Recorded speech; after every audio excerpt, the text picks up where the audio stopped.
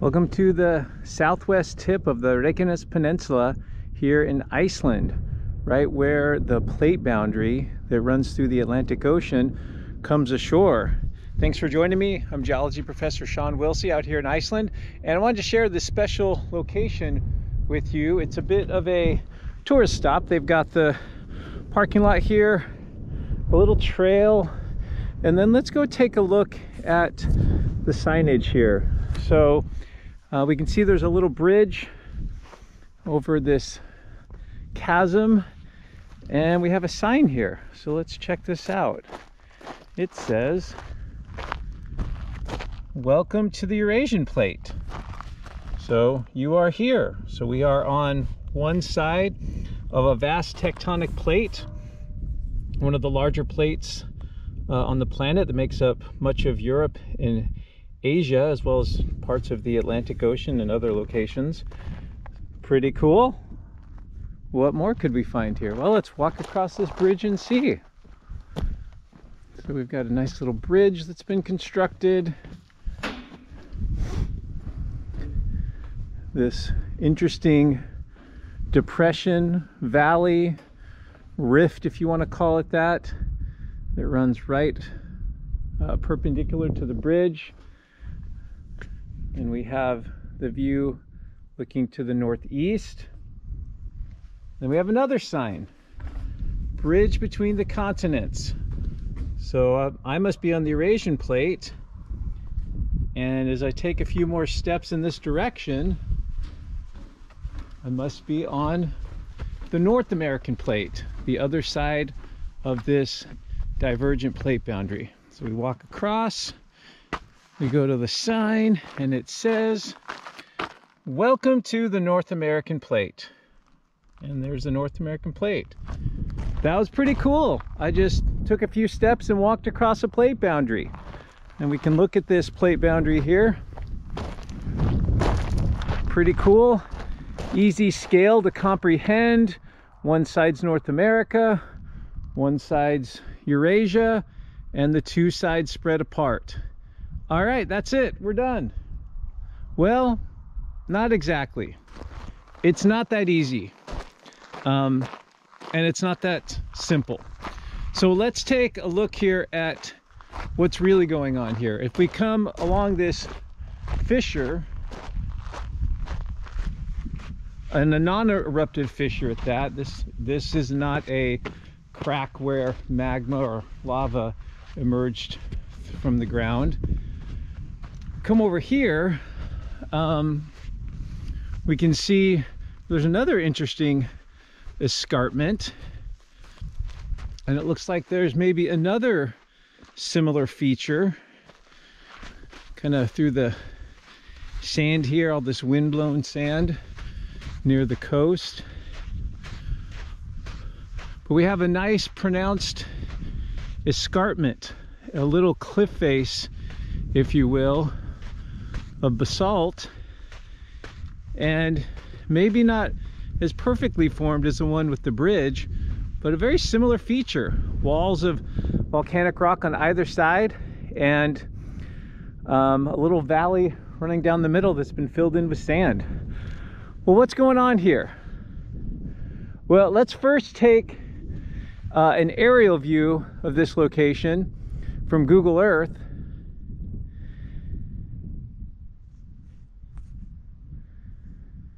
And then let's look at the big picture here. So I've got a diagram that'll hopefully explain this a little bit better. So we are located probably about here at this little crack where the bridge was.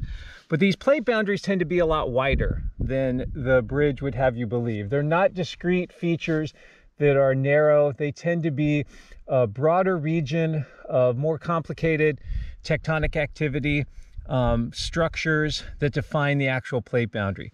So instead of just being a few steps from the Eurasian Plate to the North American Plate, the actual plate boundary, as the Mid-Atlantic Rift or Ridge comes ashore here in Iceland, is something on the order of about 5 kilometers, about 3 miles in width. So it's a much broader feature than the signs would have you believe. So the signs are a little bit of false advertising. It's fun for tourists to walk across the bridge with the crack in the ground and say, hey, we just went from one plate to the other. But that's not telling the full story. What we really have here is a series of extensional faults, or what we call normal faults, that make up the plate boundary. And in places, because we're thinning the Earth's crust and we're generating magma beneath it, and we're having volcanoes erupt periodically, we have, in some of these cases, some of these cracks, like the one that the bridge spans, is probably sitting over an arrested dike, a dike that propagated upward, formed the structure that the bridge spans, but that dike didn't actually breach the surface and form a volcanic eruption. In other places, we might see those. So you can see a series of these normal faults dropping the rocks and the crust down towards the center of the rift. And then if you go back up onto the southeast side, you'd see these starting to rise up. So we're thinning the Earth's crust here. We've got these tension fractures, these places like the bridge spans here, these openings, and then in other places we have these discrete faults. So this is a little better view, a little better cross section, just thrown together quickly, but more accurate than what the signage would have you believe. And you can actually see this fault, which is pretty much probably the northwest most fault along the plate boundary, runs right through here. You can see that the left side, the northwest side, is sitting higher than the southeast side. So this is a fault where this side is moved down, but also to the right. So this side of the fault is moving this way relative to this side, which is moving up and to the left. And it's offsetting and exposing these stacked lava flows of some age. Not sure exactly how old these are, but certainly within the last few thousand years, I would surmise. So across this plate boundary, which again is 4 or 5 kilometers in width, we would expect to see a whole series of these features. And the Google Earth view is a nice way to see just how these structures trend across this portion of the peninsula and how they define this part of the plate boundary. Let's go up one more little hill here, take a look at it. You can see it's mostly black sand here, but there are some white specks, and those white specks are little pieces of organic material, shell fragments and such, that are blown in from the coastline. We're probably only maybe a quarter mile or so, maybe a kilometer from the beachfront. And so this stuff gets wind blown with the fierce North Atlantic winds. Yeah, this is a nice view here. Some nice ropey pohoihoi textures in these lava flows. But then a nice view here of the northwest shoulder of this plate boundary, these structures, and then you can see things sort of stair-stepping down, the topography getting lower, and lighting's not awesome, but as we look into the distance, the topography starts to rise again as we get towards the other side of the plate boundary, again across a distance of a few kilometers or so. So a little more accurate depiction of what's going on here. Bridge between the continents, not quite. Bridge across a fissure or a structure within the plate boundary zone, absolutely. But I understand how you have to sell these things to tourists and folks, just kind of make it simplified. But are we really standing on one plate boundary versus another just as we walk across that bridge?